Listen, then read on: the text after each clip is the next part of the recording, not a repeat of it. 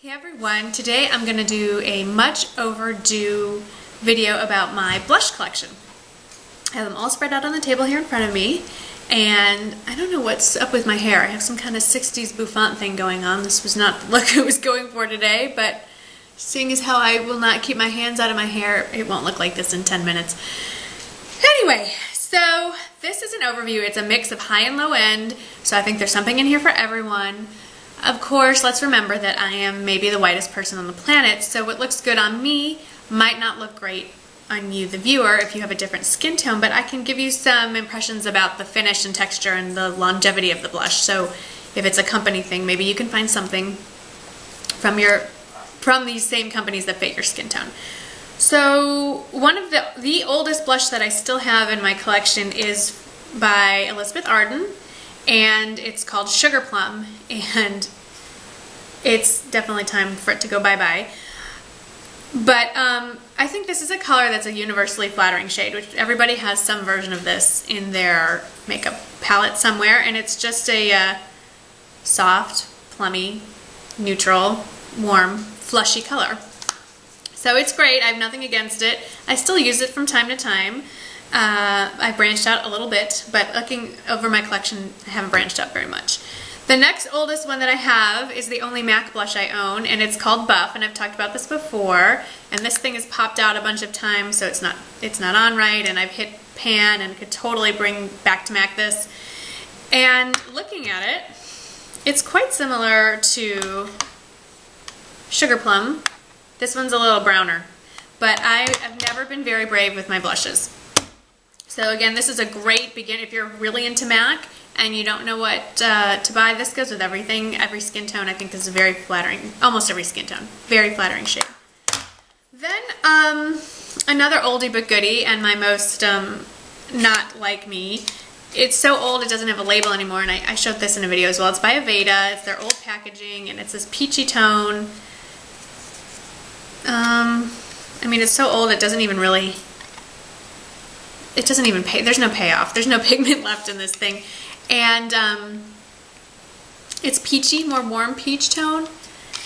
So then I have only one cream blush. And it's funny, I picked this up before I started watching videos on YouTube. I had no idea I was actually getting something that was trendy. It's the Maybelline Dream Mousse Blush, and it's in peach satin.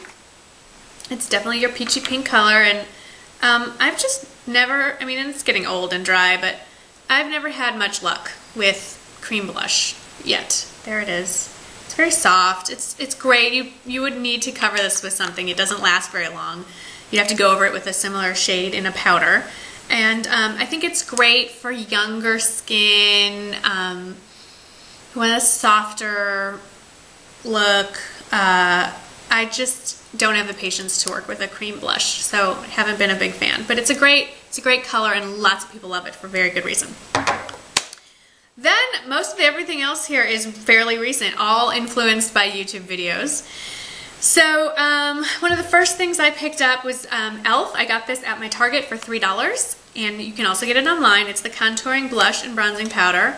And these are supposed to be dupes for NARS. This is supposed to be a dupe for NARS Laguna. This is the bronzer. And then this is supposed to be a dupe for NARS Orgasm as the blush. And I used this pretty religiously all throughout last summer and haven't hit pan on it. It's a nice peachy pink with a hint of gold sparkle to it, but very subtle. Nothing that, obviously you would blend that. I mean, you wouldn't put that on your face. So it blends very easily. I feel like it's very long wearing. It's a great value for your money, $3. To compare that to the real NARS, which of course I had to get, so here's the real NARS, very similar packaging. It's not a dead-on. I'm going to blind you now. Let's see if I can do this. It's not dead-on, but they are similar enough. They are similar enough that unless someone is examining you under a microscope, they're not going to know the difference. So, is it worth it to get the $20-something NARS versus the $3 e.l.f.? No. Unless you just like collecting for collecting's sake. Obviously, that's different. Then this is technically a bronzer. This little palette, this 4-in-1, it's their Golden Bronzer by Eyes Lips Face e.l.f. I've used just this shade as a blush before, quite a bit. Or swirled it around and used it as just a blush. And again, this was $3 at Target, so great value. And since we're still talking about e.l.f., I did pick up 2 e.l.f. blushes that are in the smaller packages that are, I mean, other than this little window, hello, same size and everything as NARS. NARS is very expensive. e.l.f. is not. I love the Candid Coral. I think this might be a better dupe. It is what it is. They're all pinky shades. I'm pretty consistent in what I like to wear. So this is a great coral, Candid Coral. And this doesn't look much different. This is called Tickled Pink. So this is a little cooler, this is a little warmer. They're both great colors. They go on very well. For me, I have no problem blending them. I like them. Then I went into the high-end stuff again, and I got Smashbox. This is Blush, Rush, and Flush. This was completely influenced by Makeup by Tiffany D. I watched her rave about it and bought it, and it's cute. The packaging, it's kind of rubbery, and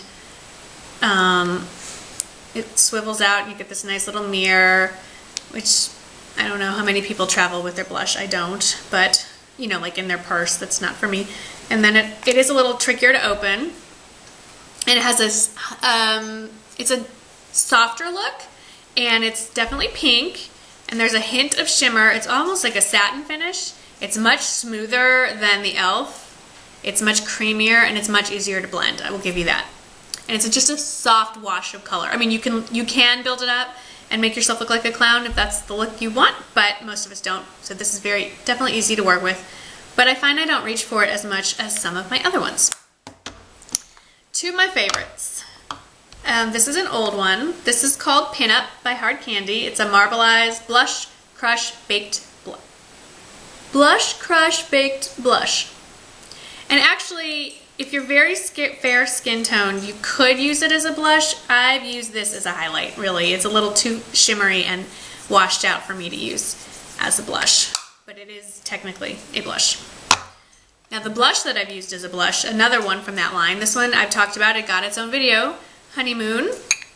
This gorgeous peachy pink, sorry, never can tell what's gonna set them off. This one I talked about at length in its own video, so if you want to know more, look it up. It's Hard Candy Honeymoon, and I use this a lot right now. This is one of my favorites. 2 more favorites from NYX. This one I've also talked about. This one is Stone, and this is it's brown. It's just a brown blush, and it's great for contouring, and it's great for a blush. It's very, if you want to have minimal, oh my gosh, one of my dogs just tooted. I don't know if that came up on camera. Bosley, you're supposed to say, excuse me.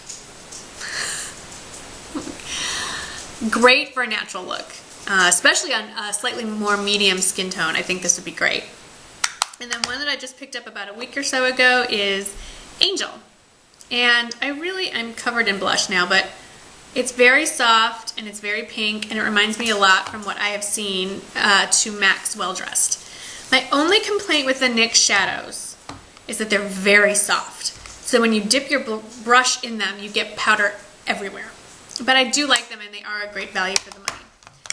Then a couple more things I wanted to show. When I first got into YouTube and really started watching a lot of videos and was just fascinated by this whole world of makeup that I had known nothing about, I wanted to try a lot of blushes, but they can get expensive, and I wanted something quick that I could play with and decide what I wanted. And so I think this is still, I don't know if it's still on the website. I should have checked before. I'm sure they have some version of it. This is by Coastal Scents. It's the 10 color blush palette. It was about, I want to say $15, and it's a great deal because it gives you such a range of colors. Some of these look quite scary, but actually, like this, I've actually worn every single one of them. Once you put something, I mean, yes, by itself, crazy. But once you shear it out on your skin, it's not bad. If you're tan, it looks great. This is fun because you can really play with color with this and find what looks good on you, and then if you really like a color, you can maybe find one that's a better formulation. Some of these are a little chalky. I don't think the pigmentation is fine for most of them, some of them better than others, and I don't know how long wearing they are, but this is a great way to experiment with color and find a color that you like that maybe you didn't want to commit to until you knew for sure. And then when your friends come over and play, you have this to play with. And the last 3 blushes is all the fault of Ruth, a model recommends. This is all her fault because I discovered her, I don't know, somebody recommended her to me, and then I started watching her videos, and I have to admit, I have a bit of a girl crush going here. And she's been doing a lot with Estee Lauder. Anyway, she had been talking a lot about her natural look and what she wears to castings, and I'm not a model, obviously. Anyone watching can see that, but I've always been fascinated by what do models really wear when it's not what someone else is putting on them, but what they choose to put on their own faces. And if a model likes it, then a normal person should like it too, because they've been exposed to all the brands and everything, and so if that's what they're choosing to spend their own money on, it must be worth looking into. So the first thing that she talked about was Nude Nuance, but I couldn't find it. It was discontinued. So I went to Estee Lauder. I go there anyway, as you all know. If you watch me, you know I'm in love with their foundation. And I bought what they put out to replace it, which is this True Sand color, which I have to admit is very similar, now that I look at it, to NYX's Stone. This is a touch lighter. Great color. You can use it just as a contour. You can use it as a blush. It's very versatile, and I like it. Then a couple weeks ago, I made a trip to the CCO, which is a cosmetics company cosmetics outlet. It's an outlet store for all the brands owned by Estee Lauder, which includes MAC, by the way. And I found Nude Nuance, yay! And I love this. I'm not wearing this actually, but I love this because it has this gradation of colors. So if I want a little lighter, I go on this side. I want a little darker, I have a highlight option. I can swirl it all together. It gives a very subtle sheen, not glittery. Great for contouring, great for just blush. Love it. And then while I was there, I found Peach Nuance. Same concept. It's that ombre gradation, kind of light to dark. And I've been looking for that cool tone blush, which I had hoped to find with Honeymoon, and I really found it with Peach Nuance. It's just gorgeous. It's a beautiful shade. If you do just this side, much more cool tone. Obviously, if you do that side, much more peach. Rub it together, and you have the perfect color. It's great. Great. I love the Nuance line. I'm sorry Estee Lauder is discontinuing it. I have no idea why. They also have a Plum Nuance, which I felt like I'm kind of covered on the plums. And just so you know, I have Angel on right now. No contouring. That's Angel. I do have some bronzer on. I know it doesn't look like it, but I do. So I'm wearing Angel. And I hope that helps some of you if you're searching for some blushes. Those are all the blushes that I own. If I had to pick a favorite, if I had to pick a top 3, I would pick, what would I pick? Oh my gosh, there's so many to pick. I would pick Nude Nuance, definitely love it. It's just so versatile. I could go on vacation and only take this. I would pick, oh, there's so many good ones. I would probably pick this NYX that I have on, this Angel. Again, it's very soft pink and very buildable and very, at the same time, neutral. And, ooh, I think I would probably pick, no, I know I would because I've done it, Candid Coral by e.l.f. So even though I've got quite the mix of high and low, at the end of the day, 2 out of the 3 are $5 and $3. And then this retails, I think, for about 18, 20, somewhere in that range. So, well, that's it for blushes. And if you'd like to know about any of my other collections, please let me know. Thank you so much for watching, and I'll see you in the next video. Bye-bye.